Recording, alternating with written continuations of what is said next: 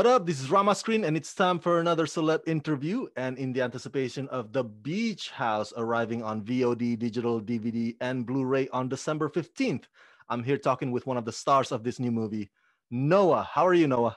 I'm doing well, man. How are you? Good, good, good. Thank you for taking the time. Thanks for having Already, me. from the Get Down to The Beach House, Noah, tell me, what was your first reaction when you first read Jeffrey Brown's script? And have you always been a science fiction fan? Yes, I mean for sure. I think the first reaction I had was I was just I just thought it felt really cool. You know what I mean? It just like the way it made you feel was really interesting, and I think sci-fi is something I've always really liked. You know, growing up, I loved all the alien movies. I loved Close Encounters, all that stuff, and I loved cosmic horror. You know, I that was sort of the I wouldn't say I'm like a complete like horror person, but as far as that stuff goes, I think like the Lovecraft sort of that sort of world creating is something I've always been super interested in. And I thought Jeff's script did a really good job of creating a similar feeling. So yeah, I mean, immediately I was super interested in it, and then when I ended up sitting down and talking to Jeff about it, we just sort of connected on as far as like music and movies and just sort of his idea for how he wanted the film to go. I thought was just super cool, and from then on out, it just was sort of it worked. It was hand in glove, so to speak. I think.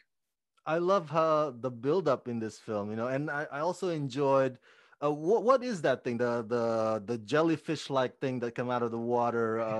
How how creepy were those?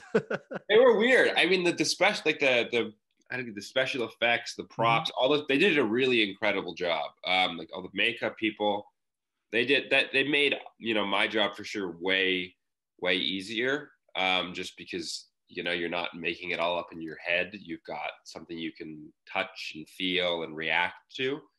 And that just made everything much easier. It's easy. It's one thing to like pretend like you're sick or whatever when you're just like, if you and I were to do it right now, where I'm assuming just feel totally fine. It's another thing when you're like kind of cold and like covered in goo and you're looking at this like, you know what I mean? It's like I hear you. it just feeds it a much more.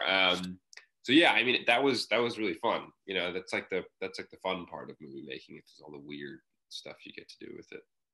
The last time I went to a beach house was 5 summers ago for a work retreat. I can understand the appeal of such location.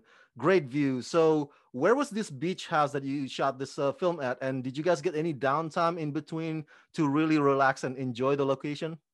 Yeah, it was on like Cape Cod sort of area in Massachusetts. We did a lot of night shoots, so by the time the weekend came around, we were pretty dead. But we did get some time. I went and like walked around. We went in like I think Provincetown is the closest like bigger town. We went and we had food stuff like that. But I think what was interesting is when we were shooting there, it was like I want to say April, which is before like the season really starts on the Cape. I mean, the Cape is like that's like sort of the world in Jaws, right? It's like a summer town. So none of that was there. And it's kind of cold and it's totally empty, Mm. which was interesting. So we weren't like going and laying on the beach because it was honestly just still too cold for that. But yeah, we got to do a little bit, but honestly, it was mainly we were there, we were working, and then the weekend was just sort of trying to relax, chill out, catch up on sleep and stuff like that. Talk to me about working with Liana in developing the chemistry between your characters. Yeah, I mean, she was great. I would not have been able to do it without her. She was, she's worked for a long time and she's super talented, super professional, and just being able to like see her process and see how confident and clear she was about things really made my job a lot easier.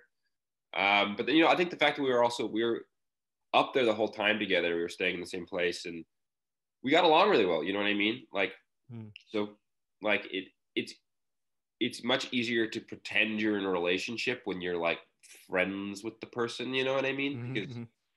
you have a relate. You know what I mean? Obviously, she not like very fully platonic or whatever, but she was just super nice and easy to get along with, and like we would like shoot the shit between takes and stuff like that, and it's much easier to like transition from that into like you know having a sort of on-screen sort of relationship and chemistry when you get along as people, and also when she's just so good.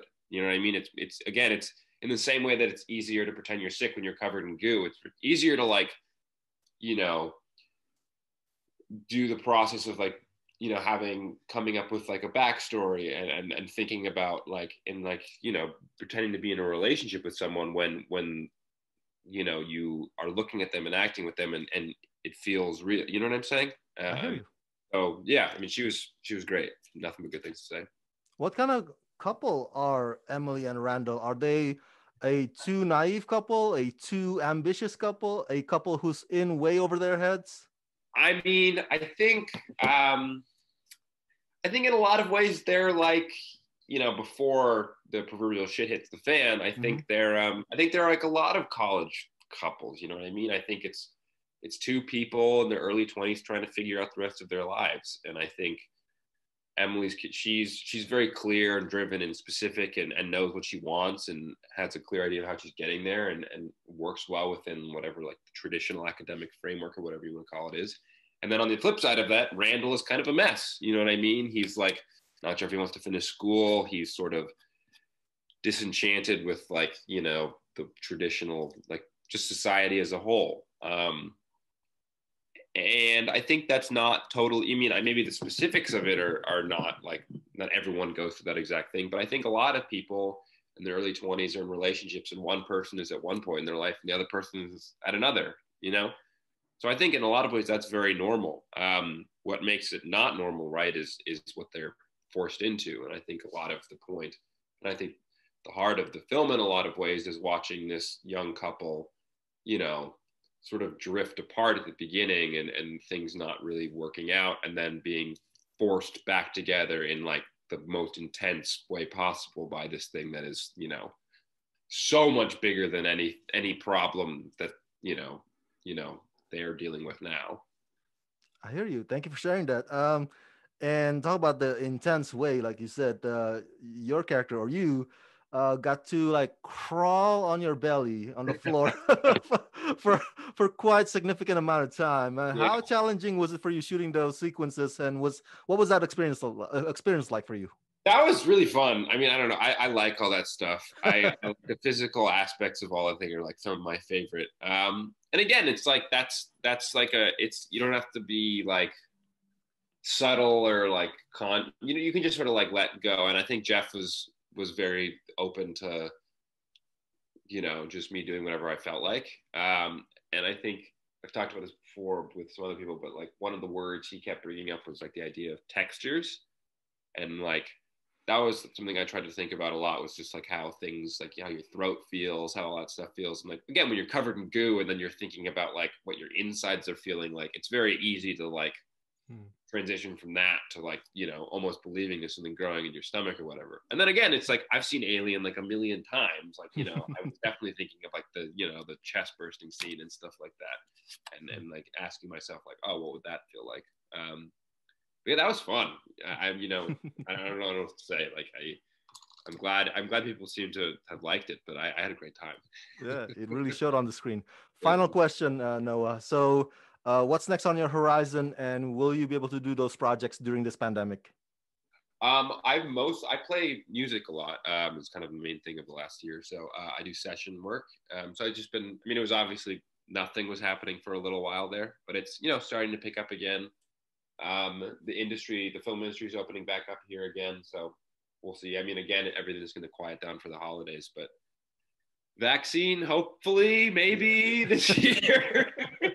Hopefully, shows will become a thing so touring can come back. Um, Hopefully studios will open up more again, you know. Yep. But for now, just trying to just doing sessions as much as I can, and then gonna lay low for the holidays and get back at it in 2021. All right, keep doing your thing. Everybody, from our fans at home, go check out The Beach House, arriving on VOD, digital DVD, and Blu ray December 15th. Noah, thank you for talking to me, and Thank you, man. Really congratulations. appreciate it. Have a good one.